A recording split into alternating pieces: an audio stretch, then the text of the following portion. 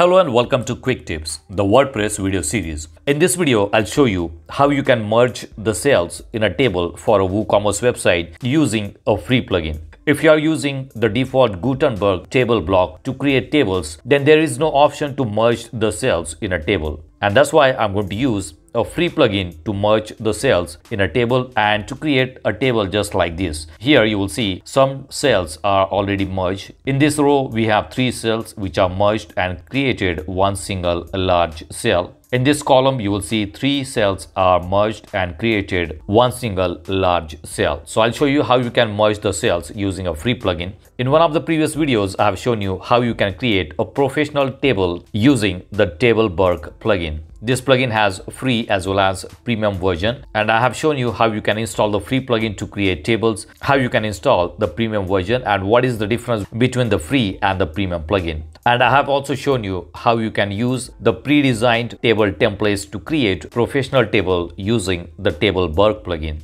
If you want to watch this detailed video, I'll give you the link in the description box. Now I'm going to use the same plugin to create a table where we can merge the cells in a table. I'm going to use only the free version and not the premium version. So you can use the free plugin to create a table just like this. Let me show you the plugin. Let's go to dashboard and go to plugins. This is the plugin that I have installed. If you want to install it, you can simply go to add new plugin. And here search for Tableberg, and this is the plugin that I have installed.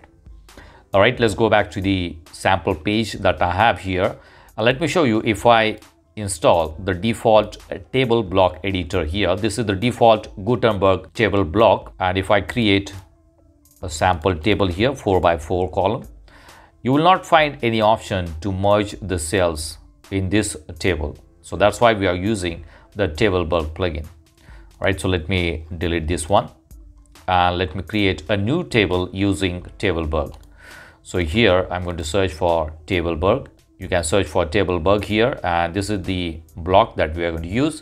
So let's select this one, and for this I'm going to use 5 columns. You will see we have originally 5 columns here and 7 rows. So I'm going to use 5 columns and 7 rows. And this is the table that we have got. Now we are going to add some content here, and later I'm going to customize it and merge the cells. So I'm going to add some content here. This is for the brand 1.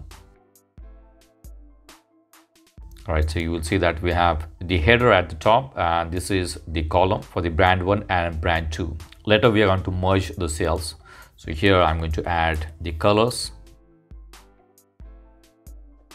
Right, and for the size we have medium, large and XL. So I'm going to add that information here.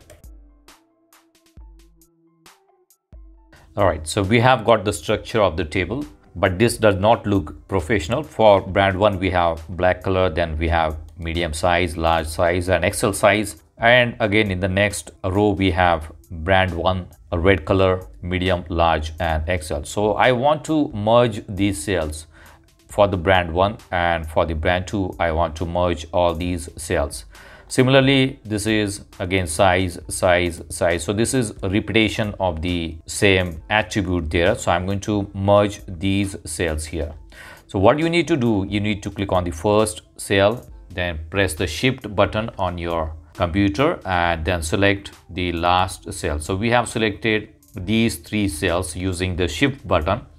Then you can click on this option here, and at the bottom you will see merge. Click on it and it is going to merge these cells, and in these cells we have the same content. So I'm going to delete the other content here, and I'll keep only the size 1 content. So you can see here we have size here for 3 cells. So I'm going to align the text to the center. Similarly, I'm going to align the text to the center for this one, and for this one also I'm going to align this text to the center. Okay, so we have merged these 3 cells in this row. Now for the column, again do the same thing.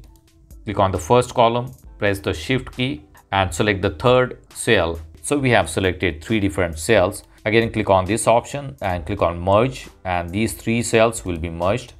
I'm going to remove the extra content So we have got one brand name here in 3 cells. I'm going to do the same thing for these 3 cells. Select all the 3 cells using the Shift key, then click on it and merge the cells. Remove the extra content from here. So we have got brand 2. So these 3 cells are going to represent brand 1 and these 3 cells are going to represent brand 2. Again, I can align the text to the center for this one, and I can make it bold. Now this is the header section for this particular table. So here in the table bar we have the option to assign the header for the table. So I'm going to select the table here, and if I scroll down you will see the option here, disable header. Currently the header is disabled, however I want this top bar or the top row as the header. So I'm going to enable this option, and this top row will be the header of this particular table. Right now if I go to customize option, the style settings, here you can see the header background color. This is the header now, so I'm going to change the background color for the header. Let's select this color.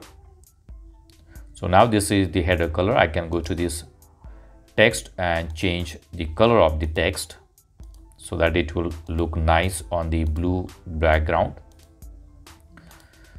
All right, so this is the color for this particular header section. If you want to center align all these content, you can select the content, and from here you can align the text to the center. Here you can change the content, let's say sizes available. So we have created the exactly same table just like this. Now let me show you how does this look on the mobile devices. Let's go to this option and go to tablet. This is how it will look on the tablet, and if I select a mobile, this is how it will look on the mobile devices. So you can create a fully responsive table using this free plugin. So this is how you can merge the cells in a table for a WordPress website using a free plugin. So that's it for now. See you in the next video. Do not forget to subscribe to my channel to get more quick tips about online softwares and tools. If you have any questions, please leave us message in comments section. And press the like button if you like the video. Thanks for watching Quick Tips.